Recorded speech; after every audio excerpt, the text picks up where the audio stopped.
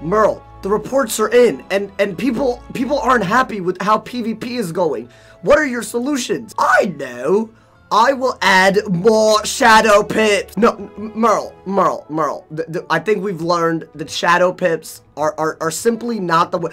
I will add more Maycasts. Merle, I think what they're looking for are innovative spells with cool mechanics. You know what I'm saying? Like, you know? Oh, I know what you mean, like law. No, Merle. You mean like law. Merle, no. Law!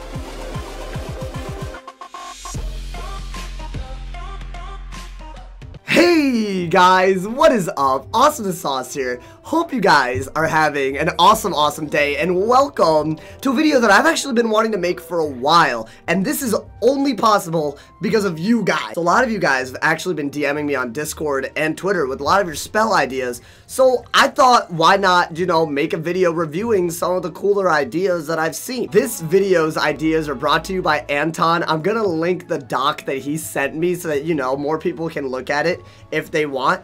And also, he has other like socials on that document, so check out his Instagram and his other art if you want to support an artist within the community. Now, without further ado, one of the main reasons why I wanted to look at these spells is because I feel like they would add something really cool to PvP and the game itself, and I think they're very creative ideas that I actually haven't seen many people talk about. So I hope you guys have as interesting of a time as I did when I read out all these cards when I was going through the doc. Anyways, that's in the description, so make sure you check it out if you want to see all the ideas. These are 5 of maybe 20, so you know, there's a lot there.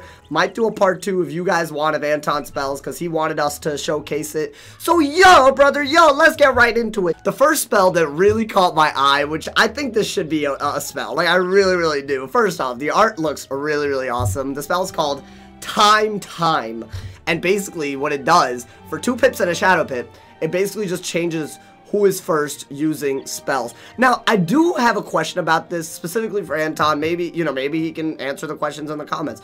But it says randomly change who's first use spells. I honestly think it would be better if it just changed who's first. You know what I'm saying? Just like old Cobb does. Literally for 2 pips and a shadow pip, I would love to use that to change the course of the battle. And honestly, if everyone were able to have this spell, I think it would actually be fair. You know, you wouldn't have 30+ rounds where you have to react moves from second. You could actually change that for yourself and only have it sometimes. It would remind me a lot of Bubble Wars, and Bubble Wars aren't that broken. The people with the most bubbles will win the Bubble Wars, whether they're first or second. So the people with these spells packed a lot, who prioritize going first, will most probably win it. Now, the next spell, I really liked it because of the mechanics of it. So, you know, maybe not exactly the card itself, but the mechanics of it are a really cool idea. And this is something where I hope the, you know, people in the comments, you guys should go off. Without further ado, my mans, bam! As you guys can see, the ritual spell is basically a thing where you need 2 wizards to use the spell at the same time, and what it basically does is increase your block by 80%. Now, I don't know how many rounds it would last. It seems like maybe just until the end of the fight, in which case this would be a really cool spell.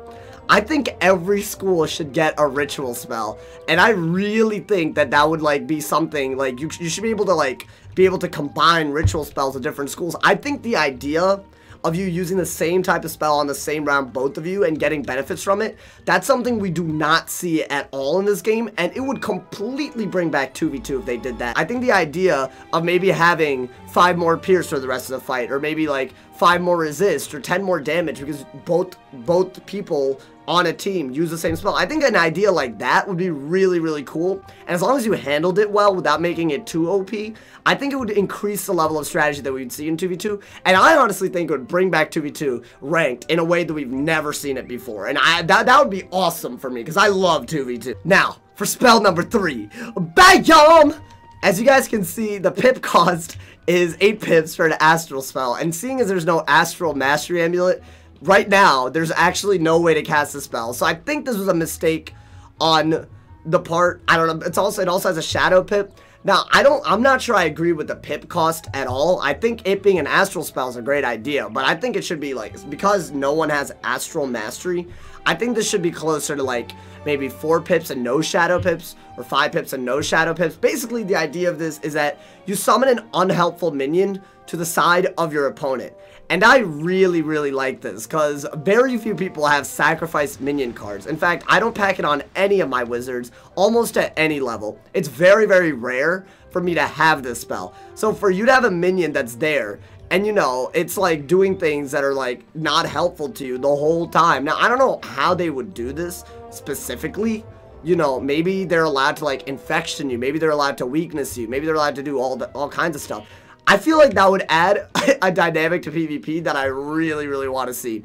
I just think it would be funny. I just want it for the memes. Maybe not even a PvP spell if it's too broken, depending on what it does. But I also think it would be really, really great because I think it should be a Myth spell anyways. I think it would be really cool if Myth had that going for them because they're a minion class anyways. You know what I'm saying? I just like the spell because it brings minions back into PvP in a very creative way that I've never seen, and I definitely think it would make people rage if they're not careful about making sure their deck is ready for that kind of spell, bro. Now, the fourth spell that we're reviewing is basically a Shadow Enchant, and that's something that I've been wanting to see in the game for a while, because I feel like that's something we're just missing out when it comes to Shadow Magic. It's always some broken spells, but we never see enchants that really do anything. And what I like about this enchant is that basically, it looks like you didn't enchant it, right? But what it ends up doing is adding 400 damage 2 rounds later. Almost like a Burning Rampage. Now, what's cool about this is that if you're second, for example, it would give you a really, really cool way to catch your opponent off guard. Because let's say they have a shield, right? And you hit. But let's say the shadow hit, right? 2 rounds later, it triggers the shield and it's gone. Now you have a free open hit. And that doesn't actually work from first as easily as it would work from second because no one's expecting you to hit right into a shield, right? So I think it would be really, really cool just because it would give second place people an advantage. Another thing is that it's a very good trade-off. You know, if you have a 400 damage just randomly go 2 rounds later, you're essentially just casting an unenchanted hit. So you're casting an unenchanted hit for a possible payoff later. And I really like the idea of that. There aren't enough trade-offs in this game. A lot of spells nowadays that are broken because there's no trade-off for them.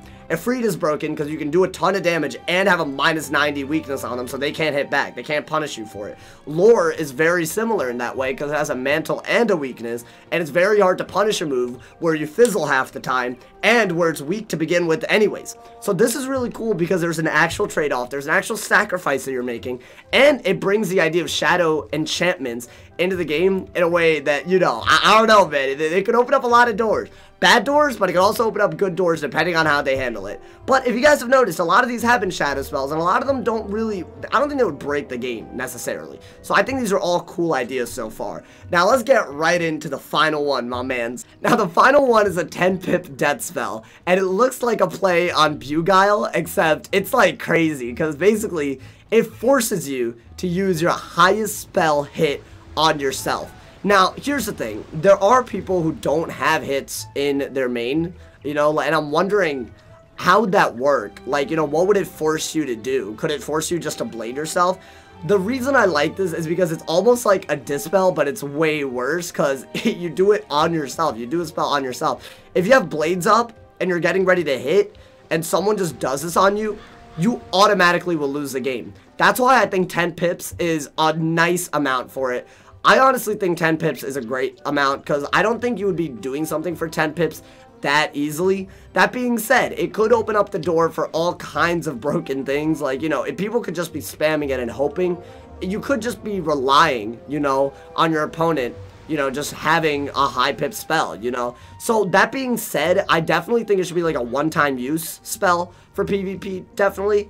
And more importantly, I do think that it should be something that if it were to work, like, the person on the other side has to be smart enough to know that that's a possibility. So that might be expecting a lot out of our PvPers, you know? Because I don't think people are going to be happy just blading up and having, like, a Scion in their hand and the spell cast and they have to do it on themselves. That's a little harsh. That being said, they should have known and not had the Scion, you know? It would give depth an edge in PvP so that people would actually change up their strategies on the school. I know, crazy concept, people changing up their strategies when they go against a different school, but that would be the type of spell that would be. And that I'm always down for more diversity in PvP. And that's why I think this is a really, really cool idea. I just want to thank Anton for this video. The art is amazing, and I hope you guys enjoyed this video too. I would love to hear more of your ideas, so if you make spells like this, make sure to DM me on Discord or Twitter, and I'd love to make a review of them just like this and show them to the rest of the community. You know what I'm saying, dude? Anyways, y'all, I hope you enjoyed the video. Let me know what kind of spells you want to see, and let me know how you tweak the spells that you saw in this video. These kind of videos only work when you drop a comment letting us know what your opinions are, so be brave and don't feel sad, don't feel bad about sharing your opinions. Everyone's here to support you, alright? So let me know what you're thinking, brother. As always, guys, there's tons of links in the description besides just Anton's doc. There's my Twitch, my Twitter, my Instagram, and my Discord, so go crazy with it, my man. Thank you for all the love, and if somebody has not told you you're awesome today, they doing something wrong. Drop a like if you enjoyed, leave a sub if you're new, and stay awesome, brother. Yeah, yeah.